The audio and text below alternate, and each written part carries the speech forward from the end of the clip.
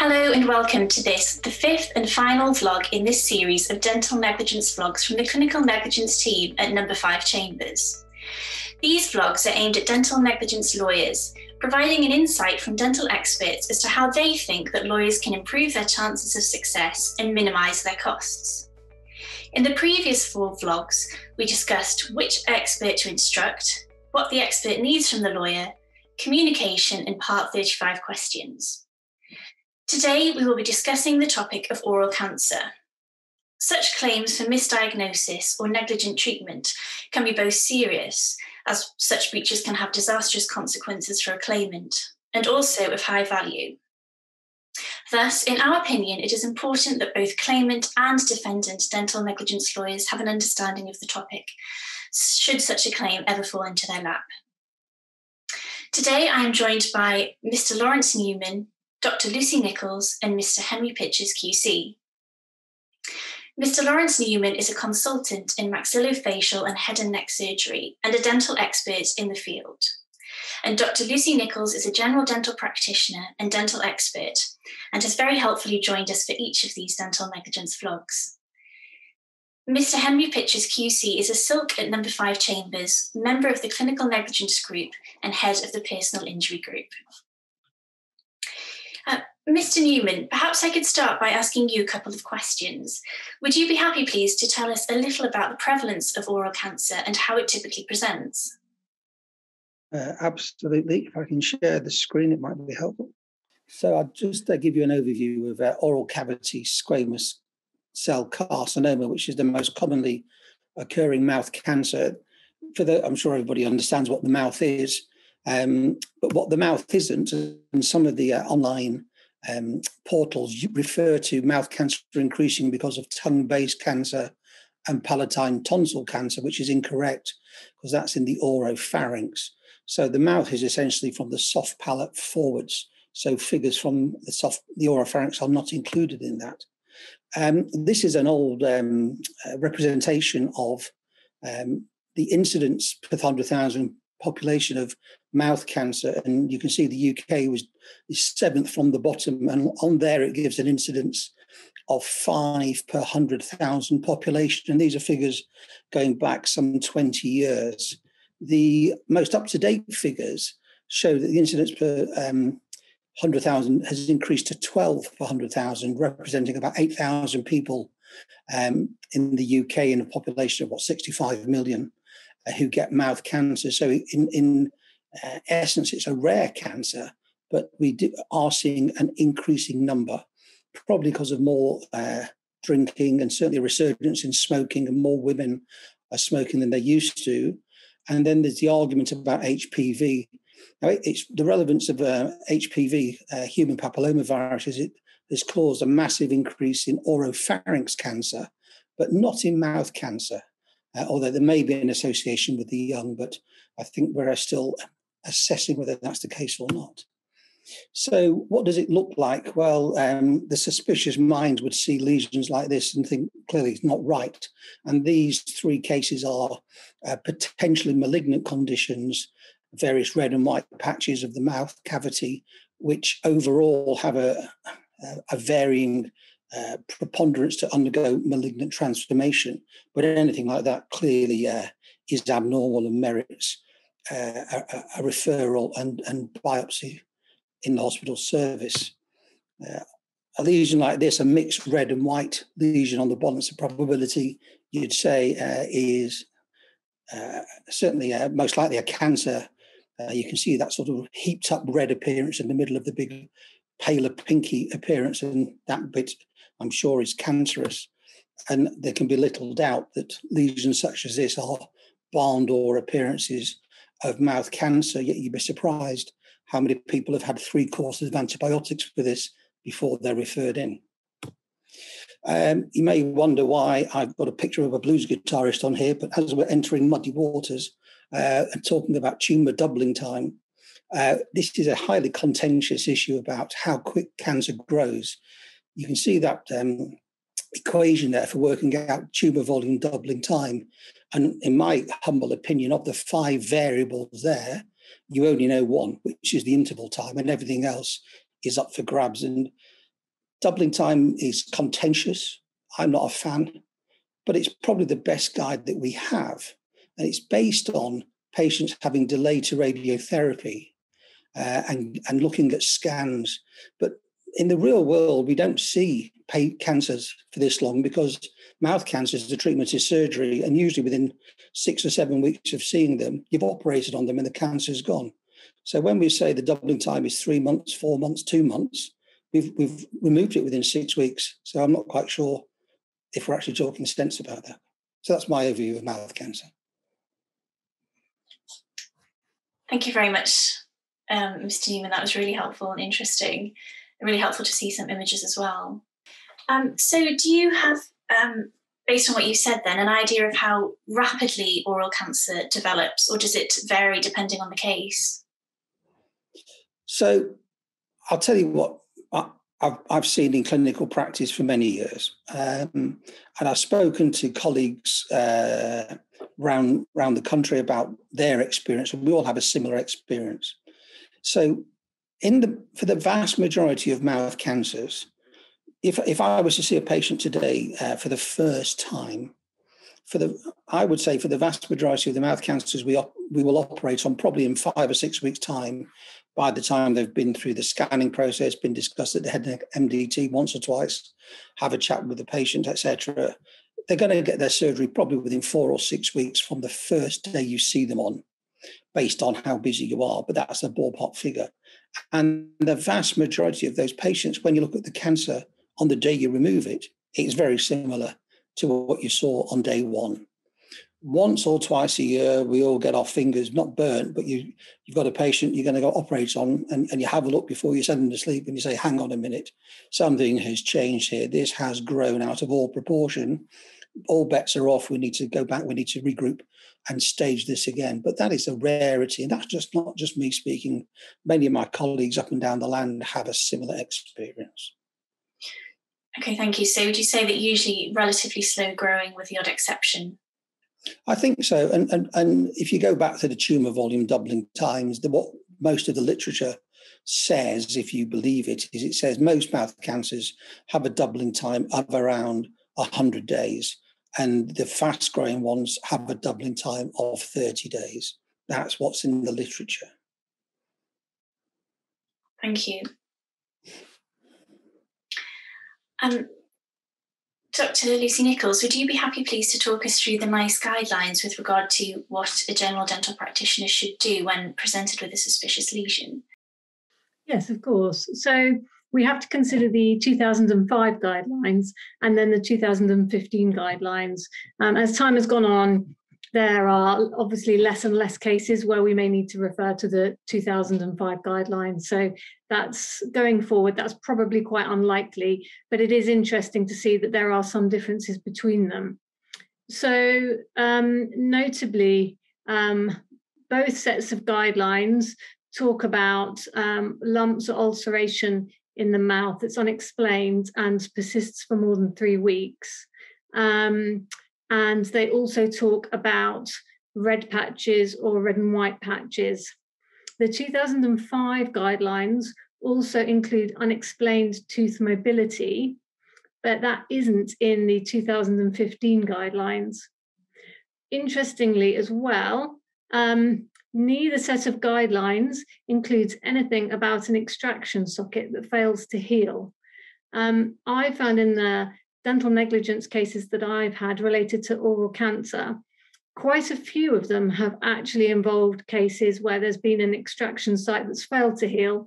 The patient has gone back repeatedly over several months with the socket not healing properly, and has been had the socket washed out, being given several courses of antibiotics before they're finally referred. In my opinion, it's basic undergraduate knowledge, and it would be in most textbooks that a socket that fails to heal is a sign of a potential oral cancer. So I'm very surprised that this hasn't made it into either set of guidelines, particularly from the dental negligence cases that I've come across, where it seems to be something that's cropped up quite a lot.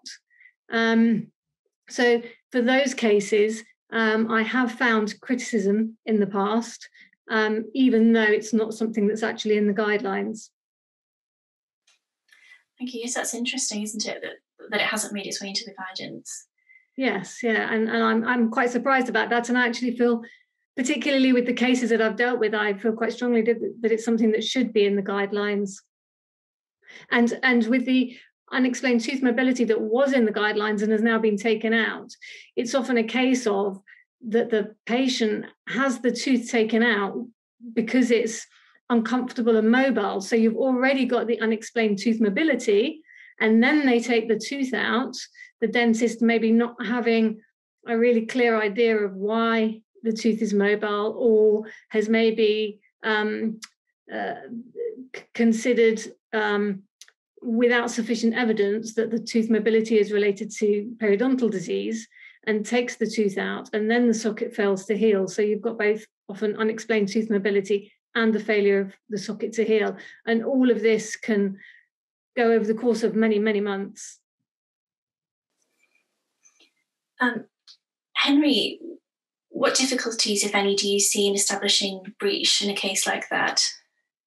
Well, I think the first thing to say is that, maybe say the obvious, there's no special rules that apply to these sort of clinical negligence cases. So breach of duty is going to be judged by reference to the normal test under Bolam and Bolitho. And the court will have to ask itself whether the standard of care, which was in fact applied, was such as would be regarded as reasonable by a responsible body of dentists. And of course, it's for the claimant to prove that, and will need expert evidence to support it. What I would say, though, is that there are some clinical negligence cases, so looking at the matters more broadly, where judges struggle to determine the standard of care, particularly when you're looking at matters of clinical judgment. I do think this is an area where the presence of the NICE guidelines, although we've heard about perhaps an omission with those guidelines, but the presence of those guidelines is going to be very useful to trial judges. It's going to be reassuring to them to be able to cross-reference, if you like, an objective document to see whether or not this is a patient who should have been referred. And generally speaking, these cases all turn on whether the claimant on a particular day should have been referred for urgent follow-up for suspected cancer. So the guidelines are going to be central to your consideration as an expert, but also as advisors, legal advisors to the claimant. I think it's also fair to say that the guidelines are not statutes, that they won't be interpreted by the court so mechanistically. There is scope for arguments of interpretation. For example, what constitutes induration, which is my understanding is a degree of hardening. What's abnormal at a level that would tick the right box in the NICE guidelines. So you're going to have these arguments between the experts about how you should interpret the guidelines. But probably most commonly, you're going to be looking at evidential issues, which will be trying to establish to the court's satisfaction how the claimant presented on the day or on the days in question. What would a competent history have been if they'd been asked, and perhaps more importantly, what would a competent examination have revealed? And the reason why this is problematic is because these cancers are often missed, as I understand it, in routine appointments. And in a sense, the person's probably only gone to a lawyer because the dentist who saw them wasn't concerned, didn't consider it suspicious, considered it to be a matter of routine. And often the record keeping will reflect that because they weren't that concerned. The notes are brief, there may be gaps, there may be equivocation, ambiguity in them. And then, of course, the defendant themselves, the dentist themselves, is unlikely to carry an independent recollection, particularly because not just the passage of time, but it wouldn't have been a particularly memorable encounter with that patient. So there are a number of reasons why the records may not be a strong guide. Obviously, if they are, that's going to weigh very heavily for the trial judge. The dentists themselves may not be able to assist the court. So you need to consider where else the court may get assistance. And the claimant's own evidence plainly is going to be important. Their witness statement, if you're advising the claimant, needs to descend very carefully to the particulars as to how they were on this occasion and try and explain how the claimant's able to give that evidence in a way that is reliable, because it's probably going to be the turn on the precise findings as to how the claimant presented as to whether or not the guidelines mandated a 2-week suspected cancer referral.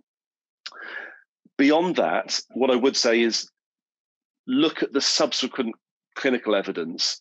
So when the claimant was finally seen in hospital, what history was taken? Because at that point, there probably will be a very careful history taken that should set out the course of the disease. And that may help to shed light on how the claimant was on the date of the alleged breach. There may also be things, if you like, deduction from subsequent histological findings or subsequent radiological investigations. So you can identify a later point the size of the tumour. We've talked about tumour doubling times. And to some extent, you can try and extrapolate backwards to try and work out how it would have been on the particular day. So what I would say is, obviously, you have to take the lead from your breach of duty expert, but don't feel shy about calling on your causation expert on this matter of breach to try and work out how the claimant was at the material appointment. So those are my observations based on some experience of these cases, including a matter that went to trial, as to the sort of practical issues you're going to find in relation to breach of duty. Yes, thank you, Henry. Lucy, have you experienced any difficulties arising with safety netting, monitoring of what are considered to be low-risk lesions in primary care, and any breaches of duty there? Well, I do have cases where there are lesions that are monitored. Well, I mean, quite a few cases I've had have been cases of recurrent ulceration, and I mean, an ulcer is something that you would want to monitor and check again within 3 weeks to check that it's resolved. I've had cases where the notes would seem to suggest that an ulcer has resolved, but it's then come back, and the claimant suggested that it never really went and it was there the whole time, and maybe the dentist just didn't notice it the next time that they were there. So things can get a bit confusing when you get those two different accounts. Yes. And I wondered if there are any cases where you've had dentists monitoring a lesion and deciding to safety net rather than referring urgently. No, not really. Not really. Depending on what kind of lesion you mean. But usually most unexplained lesions would be referred either urgently or non-urgently. And on the whole, cases that I've had, that it's not been cases where the criticism is that the referral was non-urgent rather than urgent. It's the criticism is that the urgent referral should have been done from the outset. Thank you. Coming back to you then, Mr. Newman, if I may, are there any breaches that you tend to see in relation to treatment or management of oral cancer in secondary care? Cases referred in from primary care, you mean? Or in the secondary care setting? Yes, so have you come across any breaches on a regular basis that you tend to see in relation to treatment in the secondary care setting? Nothing jumps out. I mean, once the patients are in the hospital, the diagnosis, you see them in the clinic, the diagnosis is fairly obvious. Clinically, you do a biopsy just to confirm it. And then the MDTs are pretty switched on in my experience, and everybody gets on and treats the patients according to the various approved guidelines. The NICE guidance 2016 that came out is for the majority of people. There's occasional delays because the common delays you find are access to imaging for staging of the disease, but that's a reflection of forget the pandemic and all the problems the pandemic's caused outside the pandemic. Getting patients into a scanner is usually the rate limiting step in my experience. And so that delays the process, but delaying a week or so probably makes little, if no difference to outcome. And when it comes to causation in oral cancer cases, what sort of issues typically arise? So the common scenario I see is a delay in referral. The patient has been jollied along for a period of time, as we've heard. They're given several courses of antibiotics. It doesn't get better, it doesn't get better, it doesn't get better. Keep doing the same thing, and then they're referred in weeks, or in some cases months down the line. It is relevant for the patient because it reflects the treatment that they have. Because if you, like all cancers, the sooner you get to treat it, the better the prognosis in terms of survival. But also the treatment required is significantly different. In 2016, the NICE guidance came out and put forward the concept of sentinel lymph node biopsy for early oral cavity cancer, which means small T1, or it says T1 or T2, but in the real world, people don't do it for T2, but they do it for T1 cancers, which means sub 2 centimeters. And so if you get a mouth cancer that's under 2 centimeters, you can have it a wide local resection and a sentinel lymph node biopsy. And for 70% of the patients, that's all they're going to need.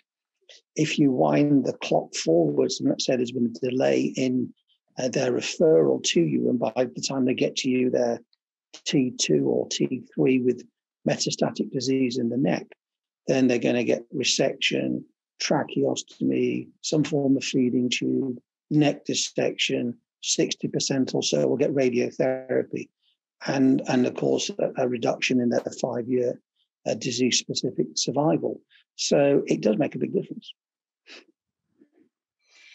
Is it difficult for you to say with accuracy how much better the prognosis would have been had the oral cancer been detected at an early stage, or does it depend on the circumstances? It's all driven by T&M staging, really, as best as we know. There's surprisingly poor figures out there that's available to everybody. But if you look at the general figures that are available, both here and there's a thing called the SEER database in the States, which is a similar demographic of patients, but they've got 300 million of them as opposed to 60 million we've got in the UK. So it's a bigger cohort to look at outcomes upon a similar target base. 5-year survival, for example, for a T1 is around 80-something% and drops to 20-ish% for a T4. That's an astronomical change. And if you get metastatic disease in the neck, then the teaching is that a positive neck node reduces your 5-year survival 50%. So it's important. Yes. Henry, do you have any further comments on the causation point? Yeah, again, it's not new principles, but some well-established principles come particularly into play in these cases when, as we've heard, we're predominantly looking at a delayed referral, so a delayed diagnosis and delayed treatment. Now, obviously, what you're trying to establish is what would have happened had there not been a breach of duty. So had there been a proper referral, what would the outcome have been? Which is easy to state, but obviously maybe difficult to unpick in practice. Now, obviously, it's established on the balance of probabilities. Again, obviously, you assume that the subsequent management would have been competent, not negligent. And you have to look at, if you like, two aspects. The first is plotting the factual timeline. When is it likely that the various stages would have taken place? And then you've got to apply the medical expert evidence to that to look at the extent to which the course and the outcome would have been different, if at all, with that earlier referral. And in terms of the factual timeline, which is probably the thing that perhaps causes the most difficulty evidentially for lawyers. Now, there'll be lots of stages probably for you to try and plot. Firstly, when would the referral have been made? Would it have been urgent? When then would that claimant have been seen in hospital? How would they have presented? What investigations would have been required, and when would they have happened? And that could be, as we've heard, biopsy or radiological. When would the multidisciplinary team meeting have taken place at which decisions would have been made about definitive treatment. When would the surgery have happened? Would there have been any adjuvant therapies alongside? And when would they have started? And so, apologies for so many rhetorical questions, but those are the things you will have to work through. And there are some common mistakes, I think, that are made. The first is to mix up breach of duty and causation. And this applies not just in these kind of cases. When you're looking at a likely timeline, you're not taking the longest interval that wouldn't be negligent. What you're looking at, what is in fact the likely interval for each of those stages. What you shouldn't do, unless you're really struggling, is simply to take national averages either. You're looking at what would have happened to this claimant if referred to this particular hospital. And therefore, of course, you're going to get help from looking at what actually happened when that claimant was, in fact, referred. But don't assume that the intervals will be the same, because, of course, if they had presented earlier, their condition may have been less drastic, may not have been treated with the same degree of expedition that actually happened when it was later referred.